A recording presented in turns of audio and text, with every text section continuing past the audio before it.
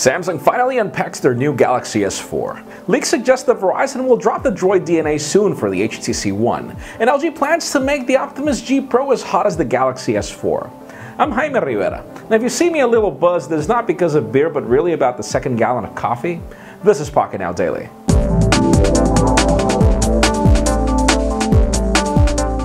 With all the Galaxy S4 buzz today, you'd think that their competition would be with their arms crossed, but seriously, it didn't happen that way. First of all, HTC employees were handing out water and chips to the press at the New York City Music Hall, and then in Times Square, LG had taller, higher ads of the Optimus G Pro on top of the Galaxy S4 ads. So, just to give you an idea, LG has just confirmed that they'll be also shipping a new feature pack for their LG Optimus G Pro, with the idea of bringing the eye control technology that you also see in the Galaxy S4. So it's just a matter of time before HTC figures something out as well. Stay tuned.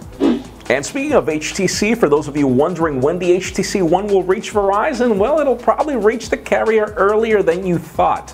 It was planned to reach AT&T in March at some point within the month, and now apparently a same document was leaked recently mentioning that the HTC One will also make it to Verizon to replace the Droid DNA within the same month of March. Could it be the fact that Verizon has just figured out the fact that the DNA was not as hot as the HTC One? This could be the case though. Stay tuned, we'll keep you posted if these rumors are actually true. Now let's move away from Android for a bit. For those of you having issues with the live tiles on Windows Phone 7.8, well, Microsoft is already pushing the update in order to be able to fix the live tile issues along with other complaints from Windows Phone 7.8. Obviously, it's kind of hard to tell if you'll get it at this moment, so please leave us a comment down below if you already got the update to Windows Phone 7.8 and if you don't have any more data issues with the live tiles that you currently had. And for those of you interested in the BlackBerry Z10 in the United States, well, you'd think that BlackBerry had enough with just one event in New York City, but they're now going to have another one on March 21st to market the device again because it's being launched in AT&T the next day.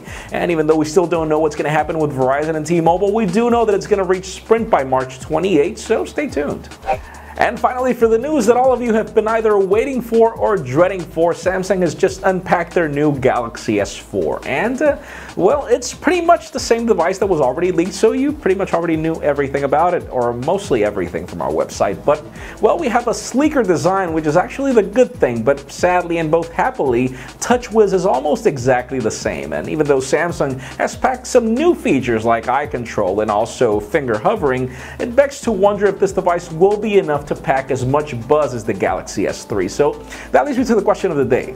Is the Galaxy S4 your next daily driver? With the HTC One, the BlackBerry Z10, with the current generation iPhone 5, and almost every other device out there, do you think that the Galaxy S4 has everything for you to want it?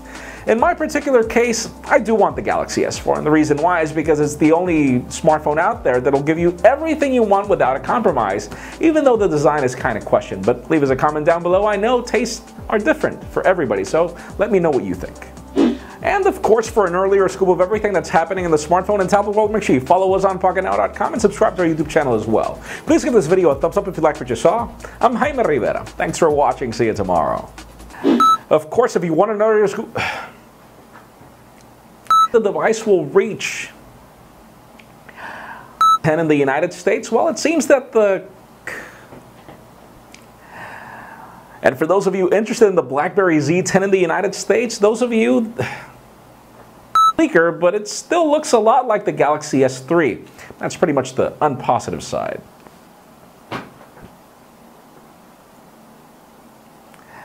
Unpositive is not a word.